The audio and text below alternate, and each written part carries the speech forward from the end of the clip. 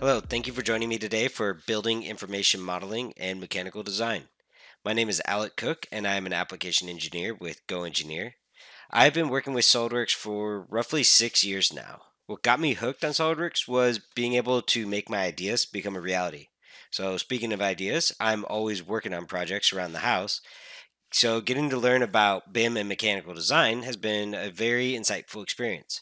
Feel free to shoot me an email if you have any questions about the presentation or SOLIDWORKS in general. Here's the agenda for this presentation. First, I'm going to discuss how intertwined BIM industries and SOLIDWORKS users are. Then I was fortunate enough to receive work instructions from one of our customers, so I'll showcase their SOLIDWORKS to Revit conversion process. Then to finish off the presentation, I'll show you the conversion process that I came up with. There are many different types of industries that require building information modeling. We have customers who work in electrical, piping, routing, manufacturing, lighting, heavy machinery, and equipment. The list you see here will give you a few examples of our customers who have opened up tech support questions in the past where it'd be like, how do we export to Revit? How do we translate our data to Revit? Or save Revit compatible format? That kind of thing. So my main focus will be on the conversion process to Revit from SOLIDWORKS. So what is Revit? Revit is Autodesk software used mainly by architectural and structural firms for building design, planning, and constructing. A Revit project contains all the building information, which is broken up into Revit families. Revit families would be all of the like walls, windows, staircase, cabinets, light fixtures, furniture, HVAC, basically everything required for the building. To me, this would be considered parts and assemblies in SOLIDWORKS. So what's the big picture here? How does this impact our SOLIDWORKS users? Our SOLIDWORKS users' mechanical designs play a role in Revit projects. For instance, when you see rendered images, do you ever wonder how they created those images? The escalators, the handrails, furniture, lighting structures, and everything else going into the rendered images must be designed, planned, and built by architects, engineers, and contractors. As the architect is creating these rendered images, they are gathering 3D models and information from their outside vendors, fabricators, engineers to add to their BIM design.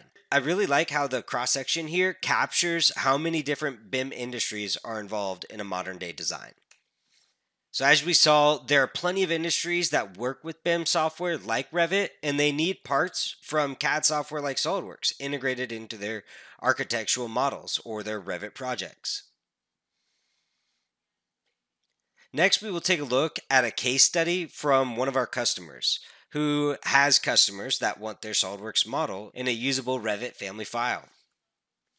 I was fortunate enough to work with one of our customers who came up with their very own export to Revit process. They're a light manufacturing company, so they have a lot of customers requesting Revit file versions.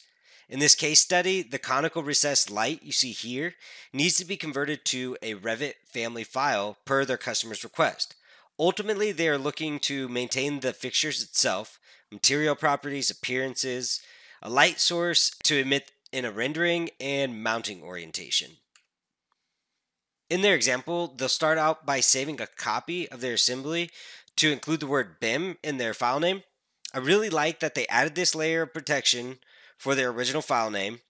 In the copied version of the assembly, they remove any components that do not contribute to the outside shape of the light. They also mentioned to hold off on using the defeature command since they will be rebuilding the geometry in Revit. That will come into play later in the presentation when I'm talking about the export to AEC command. So they start by importing a step file that they just created from SOLIDWORKS into AutoCAD, where they then rotate the model because it appears in AutoCAD and Revit, their Z is normal to the top plane, whereas in SOLIDWORKS, Y is normal to the top plane. Then they save the model as a 3D DWG. This step is important when you are importing geometry into Revit family files. As you can see, in a Revit family, you can import 3D DWGs and also aces.sat files, but it doesn't appear to be able to directly import step, IGES, or like a Parasolid file into a Revit family file. So if you were to export your assembly from SOLIDWORKS as an aces.sat file to import it directly into Revit, You do have the option to pick a coordinate system when saving the file, and that of course implies that you would have to add a coordinate system. Once you add your unique coordinate system, you can select that coordinate system from the export options for ACES files. To begin the Revit import process, open a new family and select generic model family type for the template. There are quite a few templates included in Revit, and later in the process, we'll select a more appropriate template for the lights. After they import the Revit family file, that automatically generates 4 tabs. So to import the DWG, you go to the Insert and then select Import CAD. And from there, you can select the different file types. So in this case, they'll select their 3D DWG file they created.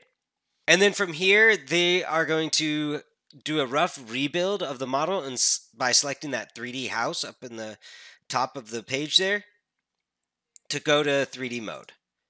3D mode is like how we would create a sketch and do an extrude, or create a sketch and cut out. That would be a void in this case. So they're just going to quickly recreate the geometry here in Revit, so it's native to Revit. After all the extrusions and voids have been created, the model is complete. So at this point, the original DWG CAD file just can be removed and deleted out of the Revit family file. The remaining steps pertain to component materials, the light source, and mounting orientation, which will add a realistic appearance to the model. And this will also be adding more information to the model, which will be imported into a Revit project. So similar to SOLIDWORKS, the properties are over on the left-hand side, and you can adjust the material to improve the visual representation. Since this is a light fixture, we can change the family type from generic to light fixture.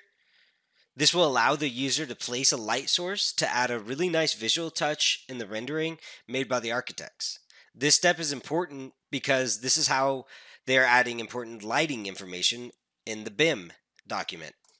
So the last step would be to add geometry as if the light was mounted in one of its 4 orientations. For this particular light, it has 4 mounting options. It can be recessed, suspended, wall mounted, and ceiling mounted. The mounting orientation chosen for the Revit model should match the real fixture as closely as possible. So as you can see here, this would be like if you looked at the tile ceilings in your building and you wanted to replace one of the tiles with the light, that fixture that you see that's going around the light helps represent that in a rendering and in the BIM project. So in this case study, we were able to see one way of converting a SOLIDWORKS assembly file to a Revit family file. Since Revit is BIM software, the goal is to include as much information as possible. Our customer was able to properly update the orientation of the model and then import that file into Revit. Once it was in Revit, they added model information such as the light source and the materials and fixtures as a means of providing more information to the Revit user. So lastly, I would like to explore a built-in command in SOLIDWORKS to export an assembly directly as a Revit family file type. The option to export as a Revit family file was recently introduced in 2019. So that document that was actually created in the case study was created in 2018. So they couldn't export their assembly files directly as a Revit family file. So the command is called export to AEC. And when you select that inside of SOLIDWORKS, it starts off by asking how is this item mounted. So as I had mentioned earlier, or I hinted at, you will be able to change your coordinate system in the built-in command export to AEC. And then the next step in the property manager would be to select the detail, the level of detail of your export. So how many components do you want to include? Do you want to include all the features, or is there features that aren't going to affect the outside shape of the model? So maybe you want to go with more of a custom route. So high, medium, and low are going to be your automated export options, which I'll go into more detail once we're inside of SOLIDWORKS. And then after that, we'll explore the custom option with selecting components that we want to remove and that kind of thing. All right, we'll start by using the command search to find export to AEC command, or we can use tools export to AEC. There are 3 mounting options when choosing the host components. The vanity cabinet is floor-based, So I'll select the bottom face of the cabinet. Also notice that the Z will be normal to the face you select as the reference plane. For the reference point, I wanted to note that you do have the option to select the origin as your reference point. When specifying export details, there are 3 generic options that can save you time. If you select high, the model will be exported as is without removing any components or features. Medium will remove all internal components and they'll be made solid. And then fillets and chamfers less than 1 inch are removed, and holes under 2 inches in diameter are suppressed. Where low does the same as medium, except for the fillets and chamfers that are less than 2 inches are removed, and holes less than 3 inches are suppressed. To start, I will move forward with the high export detail, and I'll come back to custom. What's nice with high, medium, or low is that it takes you straight to the export options. There are 2 export options. From the dropdown, users have the choice to export as a Revit family file, so .rfa, or an ASYS file type, so .sat.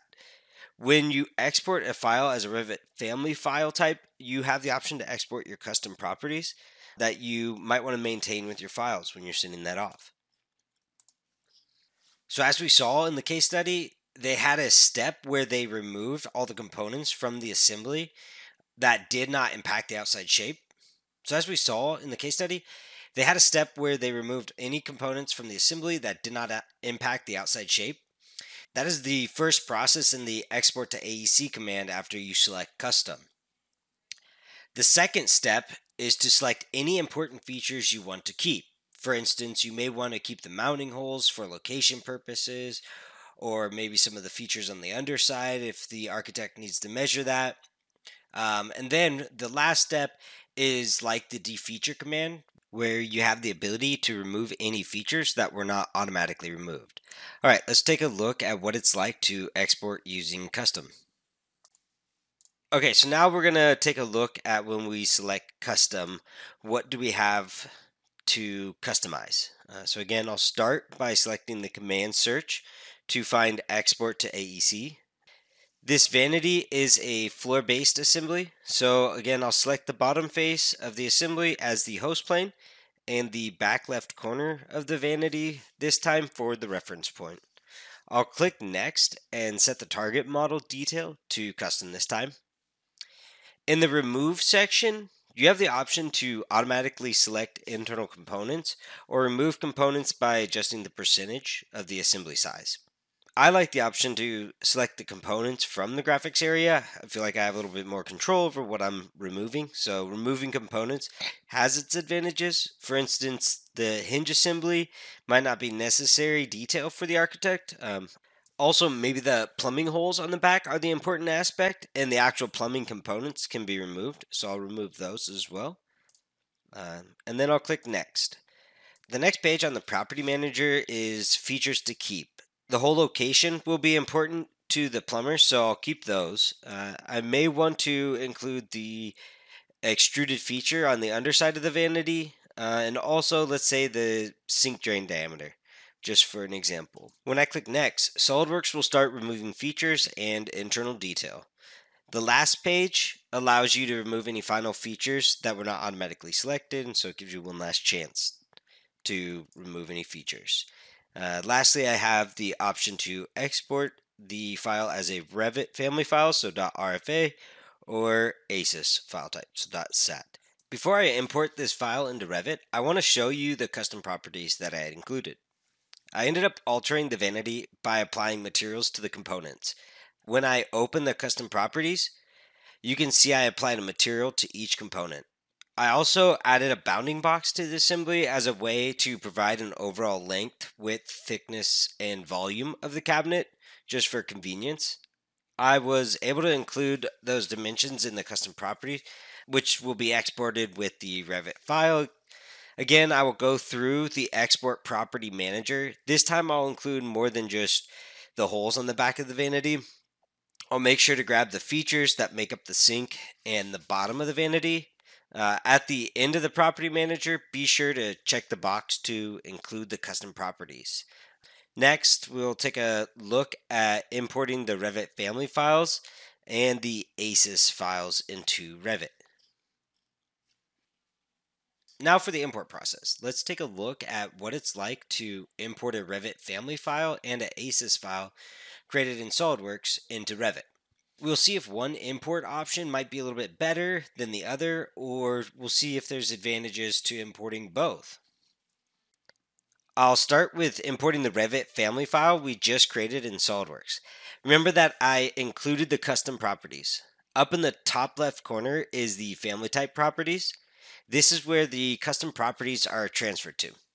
If you're handing this file off to a customer who uses Revit, providing more detail, like the material properties for each part in the assembly, is a nice added touch.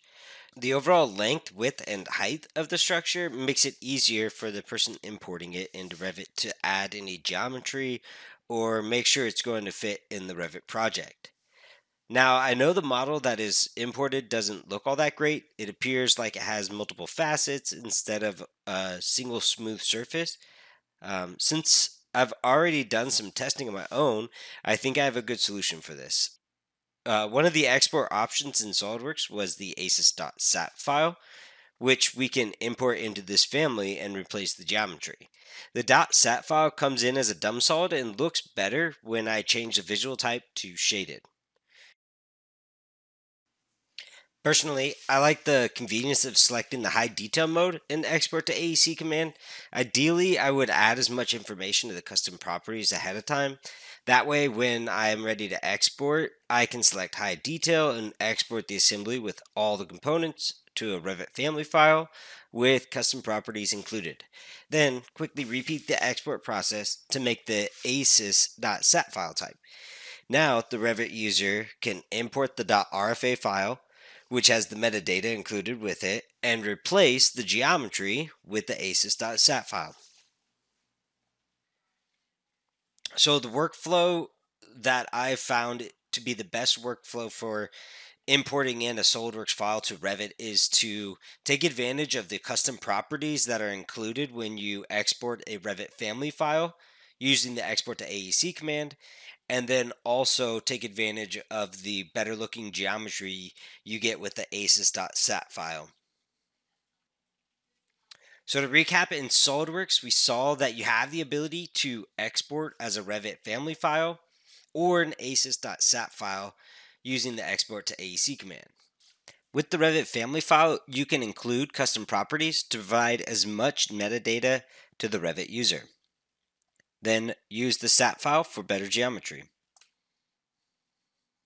To bring things to a conclusion, we saw there are a ton of industries that use BIM software like Revit and have a good need to import CAD data created in SOLIDWORKS.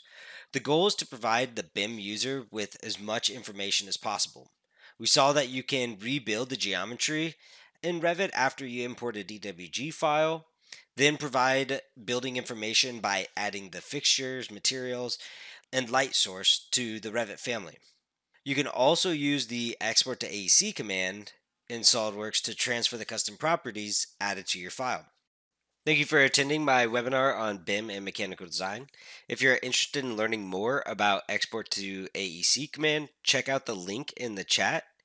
If you guys are SOLIDWORKS Flow Simulation users, stay tuned for Shivani's presentation. Are you swimming against the current?